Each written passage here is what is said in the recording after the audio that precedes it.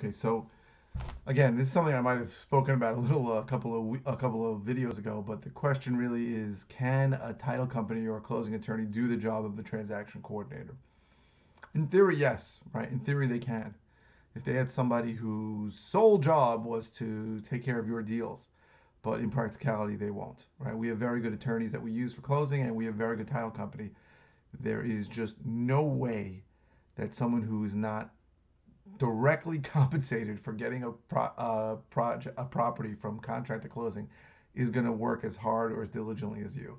And most, if it's a good title company or a good closing attorney, they're going to have a lot of deals, and a lot of times they're going to go to whatever's most urgent. So even if you're calling them and annoying them, they're not going to do as good a job as you. So it's usually you doing it, or if you're hiring a TC, a transaction coordinator, they're going to do it. But there's just too many little stupid things that need to be done to be able to rely on your closing attorney or on your title company. You need to do it, or you need to have somebody on your team doing it.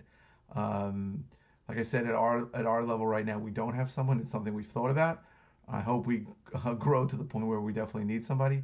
But in New York, your closing attorney, unless he's really got very few clients and very few deals, or your title company, unless they've got very few deals, is just never going to deal with the stupid little minutiae and little things that need to be done to get something from contract to closing as well as you will.